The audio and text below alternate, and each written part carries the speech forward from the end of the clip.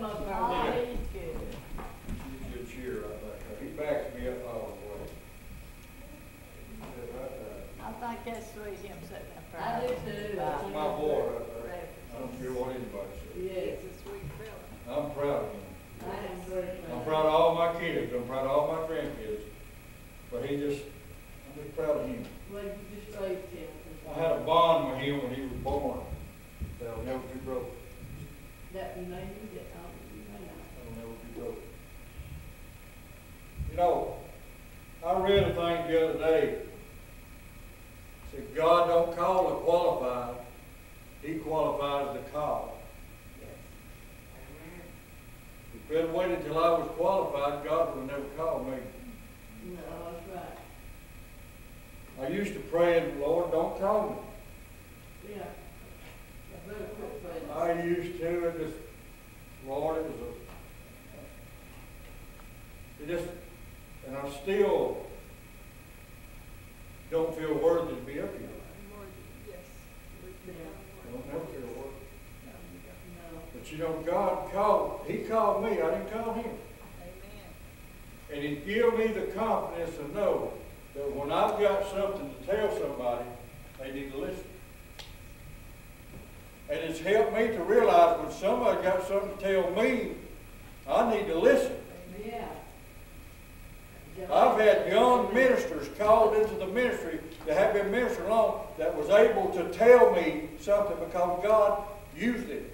Yes. Yes. Back our ministry. Be behind us 100%. Yes. If you have your Bibles, I want you to turn to John chapter 19. We'll start there, and we're going to be all over the Bible.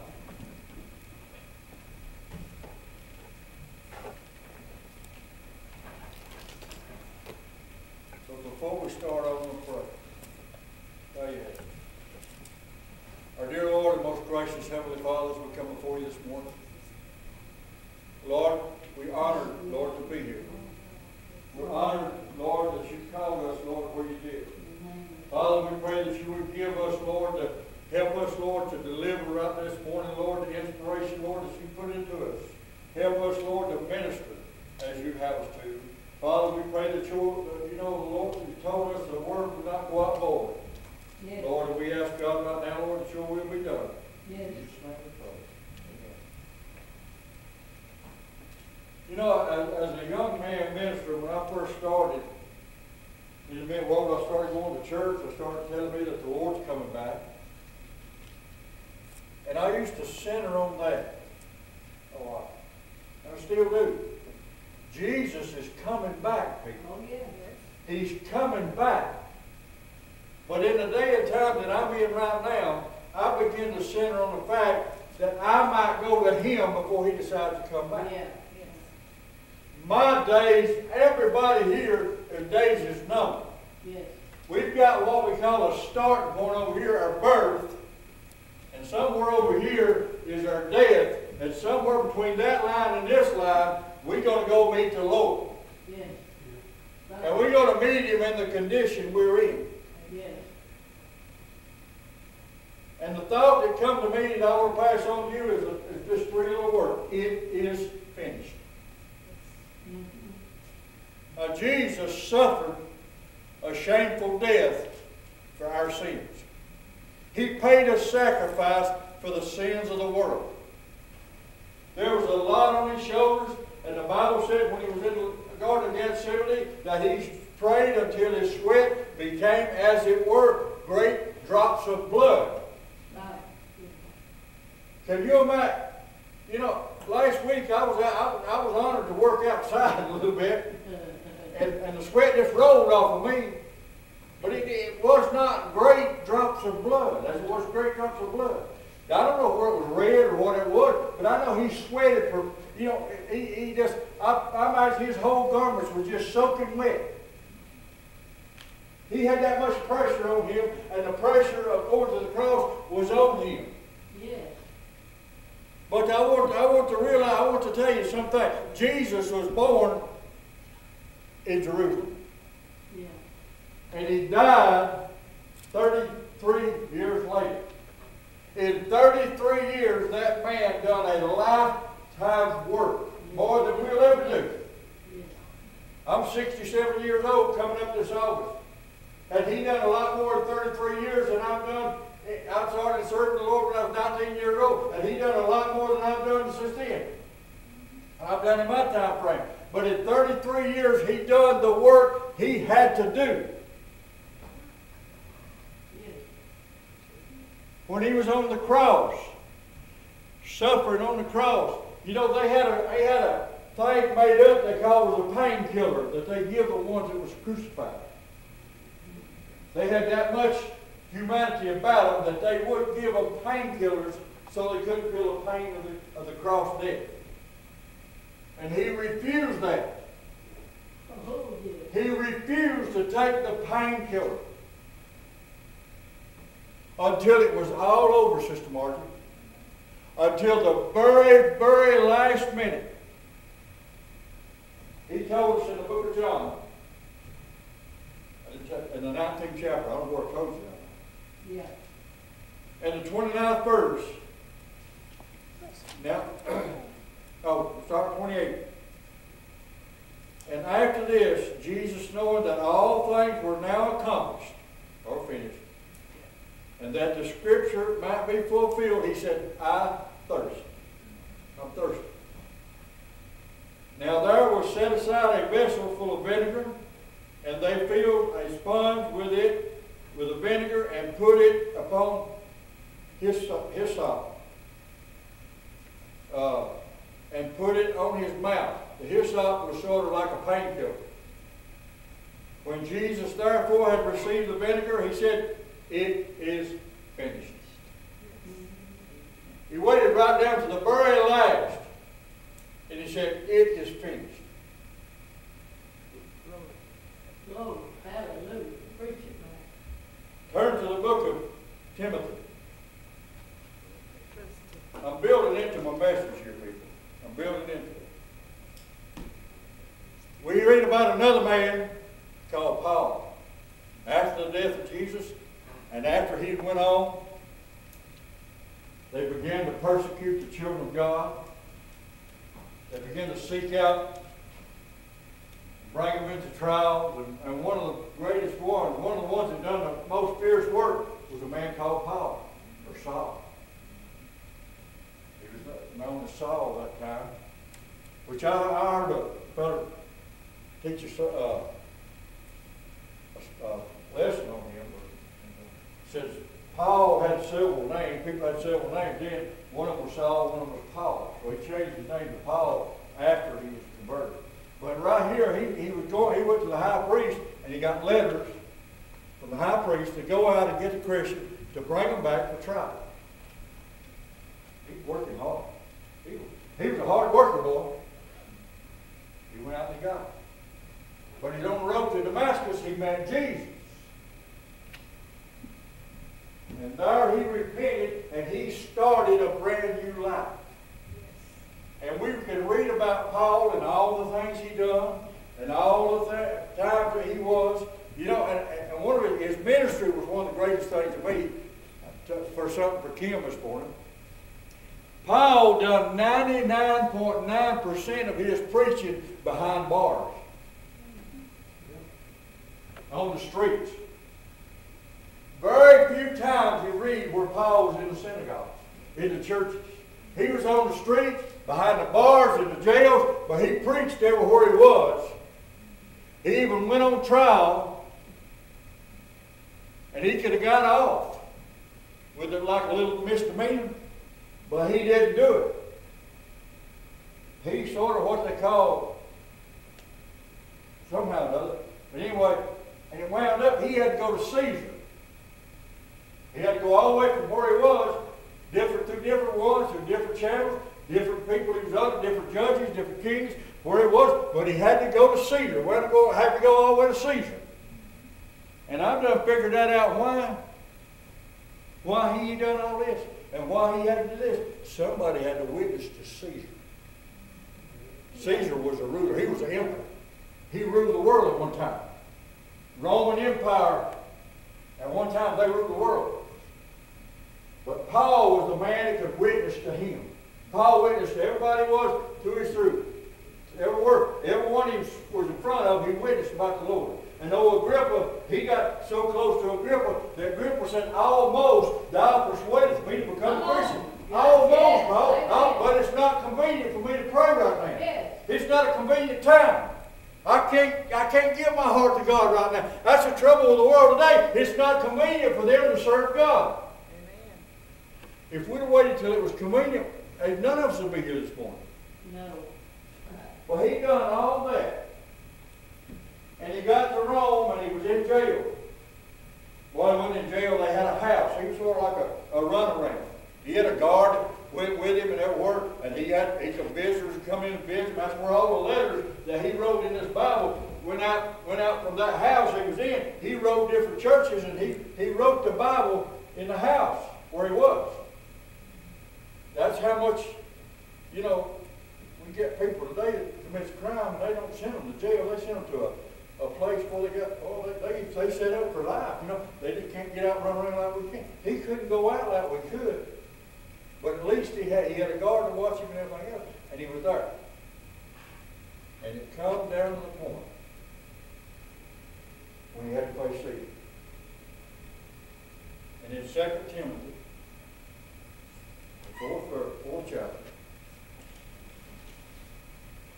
First, 2 Timothy, the 4th chapter, starting with the 6th verse.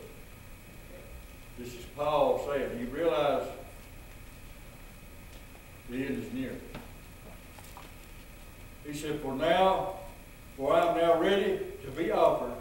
At this time of my departure is at hand. At this time, the time of my departure is at hand. I've fought a good fight. I've finished my course. I've kept the faith. People, that's my message this morning. I've finished my course. Each and every one of us, our days are numbered. yes. Your days are numbered. And you young people, if you think your days are not numbered, walk through a graveyard sometime and look at the dates on the tombstones. Yeah. Amen. You don't have to be old to depart this old world. And it's not always by accident. There's young people that depart this world through sickness. Right. And as we get down to the point as Paul did, is my departure is now at hand. And like I say, till a few years back, I used to go along and not worry about my departure. I worried about his coming. But I've done got to the point now, and there's a lot of us here, we've got my departure is at hand. Our departure is at hand. Our days are numbered. Yes, that's right. There's some of us sitting here that may not be here next week. That's true. I hate to say that. I may not be here tomorrow. I want to finish my course. I don't care about your course. I don't care about what you do. I don't care about what you have to do. I want to finish my course. Right. I want to be faithful right down to the end. I've fought a good fight. I've kept the faith. Yes. That's what we've got to do. We've got to. I thought Margie was going to get all over my message this morning. We've got to keep the faith. We've got to hold on to God. I don't care what happens. Amen. We've got to set an example. I don't care what happens.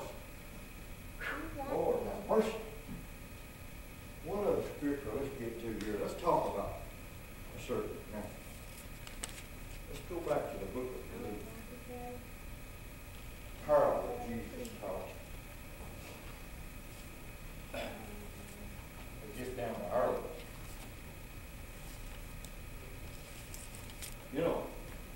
We talk about the ministers. I've got a course, ministers on a course, but every one of us have got a course. God didn't call us all into the ministry, but He did call us all to be witnesses. Right. Whether we talk to anybody or not, our lives should be a witness. Yes. Amen. I read in the Bible in the early days that after Jesus left and the apostles, they began to work, And they began to grow, you know, and people began to get saved, you know, and they had their services, you know, like they had. And she's talking about them home prayer meetings. That's all they had back in the apostle days. After Jesus left, they had home prayer meetings. That's all they had. Yeah. And they would eventually establish a church, you know. Oh, but it all started out with home prayer meetings. That's how this one started out. Home prayer meetings. Over a little town called Adairsville. And that's how most of the church houses are. They start out with prayer meetings. But anyway, we had all that, and a little off my brain thought. But anyway, kept on and on and on. But we've got a course to finish, every one of us has. Yes. Every one of us. Yes. In the book of Luke, the 12th chapter, starting with the 16th verse. This is Jesus speaking. And he spake a parable unto them, saying, the ground of a certain rich man brought forth plenty of good crops. And he thought within himself, what shall I do? Because I have no room where to bestow my fruit. And he said, this I'll do. I'll put down my barn, pull down my barn, build greater, and then will I bestow. Excuse me. And then will I bestow. Then will I bestow all my fruits and my goods. And I will say to my soul, soul, thou hast much goods laid up for many years. Take thine ease, eat, drink, and be merry. All right. Now here he was. I don't know, that guy worked. I'm sure he's a hard worker. Had many people working for him, and he got a big farm probably, and he had one good crop. And it was going to last him several years. You know, there's a lot of folks out there got a lot of wealth acquired that they plan on it lasting them for years, and material things, it will. And let me tell you this morning, there's nothing wrong with saving for a rainy day. Not a thing wrong with it, people. Because we never know when something's going to come up and we're going to need some financial help. And if we're, you know, my trouble saving is I put it in, take it out, put it in, take it out. But he done all this, and he thought of himself. That's the point I want to get over this morning. We can't worry too much about ourselves. We got to look after ourselves. We got to take care of ourselves. Sister Martin said this morning in her lesson, God must come first. Yes. God's got to be first. Now this man, the fact he had all that is not what God taught, what Jesus told him, or what we told him about what I'm fixing to read here. Man. The fact is that he had it all, and the only one person he thought about was himself. I'm going to take care of number one. I'm going to take care of me. People, we've got to take care of ourselves, but we can't neglect somebody else while we're doing it. Yeah. We're here to help people. Not here to give them everything we got, but we're here to help them. Yeah. That's what I'm talking about. If you ain't got it to give, you can't give it. That's right. Money-wise, but your time, you know, sometimes I have to take a little time to do something for somebody because that's the way God wants it. Yes. I take my time away to do for them. I get tired and weary sometimes. But in verse 20, he said, but God said unto him, thy food, this night thy soul shall be required of thee. Then who shall those things be which thou hast provided? So is it that he has laid up treasures for himself and not riches toward God. God just stopped him right there and said, thy food, your food. A foolish man, a fool, is anybody that will not recognize God. Yeah.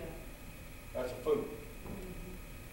He didn't recognize God. He said, thou fool, this night, thy soul's going to be required. You're going to leave this night. See, one of these days, if Jesus tarries his coming, nobody knows when Jesus will come back, nobody but God. When God gets ready for Jesus to come back, he'll come back, and we're all going to go to meet Jesus and be with him forever. Right. Sister Marty was talking this morning, I thought, we're talking about people that's done going on. They don't know nothing about what's going on down here no more. They don't even remember the hard times they had. It's like a new birth, like they just been born again, and that's all they know is in paradise. Now the ones that made it to hell, they know about what's going on down here. Oh, yeah. Because the rich man died, lifted up his eyes from hell. He finally told Abraham, I said, I got 5 brothers over there that still need to hear the word. Can you send Lazarus back that he can tell them? He said, look, they got Moses and all the prophets. They won't hear them. They sure ain't going to live here. Nobody come back from the dead. So that's the way it is.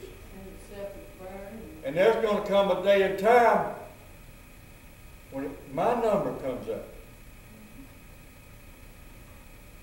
May not even be sick. That's right. You don't have to be sick to die. No. Your time comes, you're out of it. These people walk around on a job. Yeah. Joanne's ex-husband was on the job site one day. Working. No sign of sickness. Reached down, picked up the shovel, started back to work, fell over dead. What? Nobody knows. 50-something years old.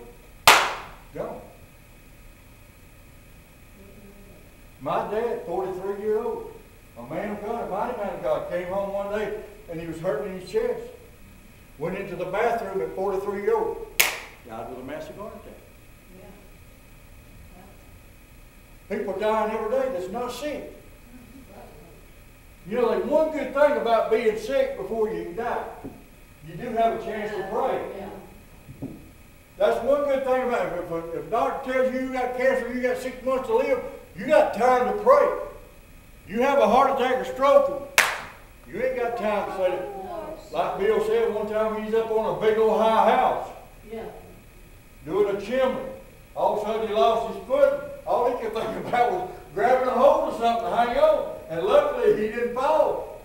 But had he fell, he didn't have time to pray. And I got sick one time, and Joanne there, my wife, and she can attest to it, that I was out of my mind. I was to the point where I couldn't pray. I knew the Lord, and I knew God. If other people had to pray for me, I don't know what. But when her son got down on his knees in my hospital room there, he got down on his knees, he began to pray, and I began to see then. I began to, my eyes, spiritual eyes were open, and I began to see the Lord. I began to see, I didn't see that bright light like everybody said, but I realized that I was going on to heaven. He finally calmed my thinking down to realize that, hey, I'm going to meet the Lord. People, we've got to finish our course.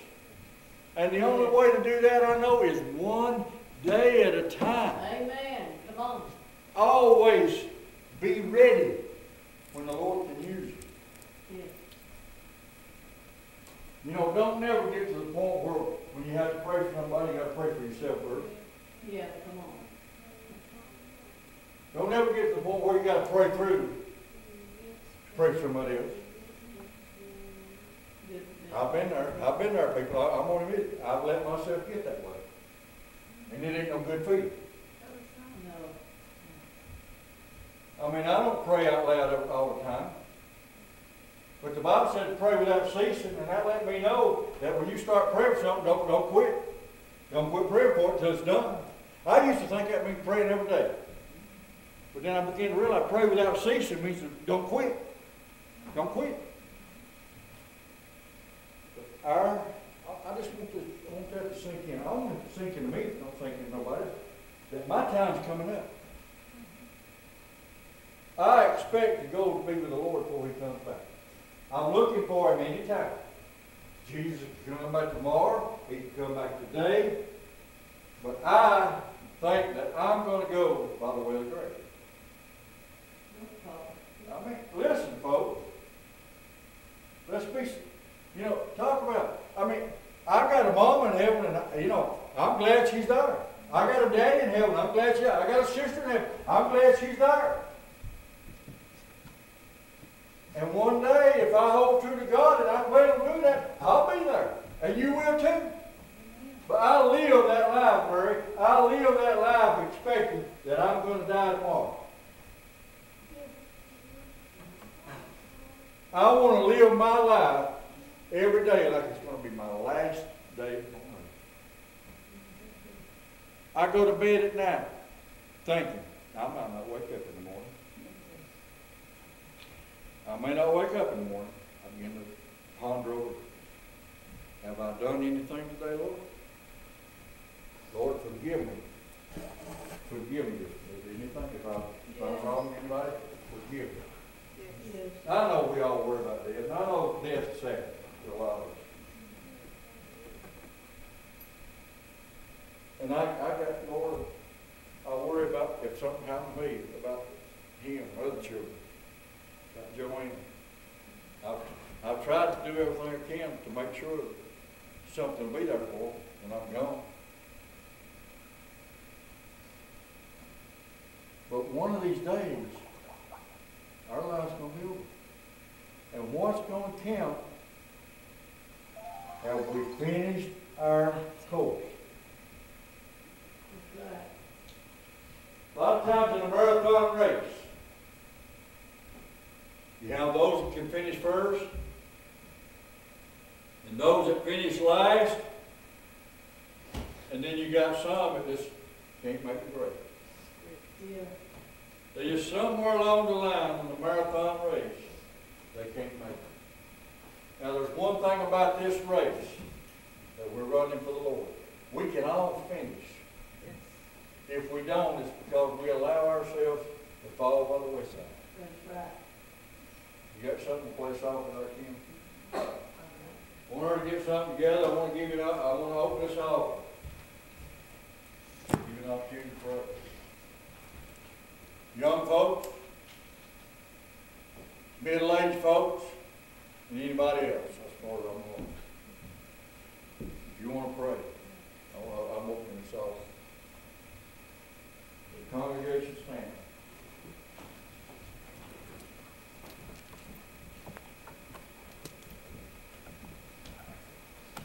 I want you to think about your life. Think about it. Now, I'm going to tell you, I know every one of us is human beings this morning. We're still in a human body. And like she said about Tina, I've got mad before and said things I shouldn't say. I've got mad and done things I shouldn't do. I've wronged people that I shouldn't do, but I've always tried to go back and, apologize to them and make it right.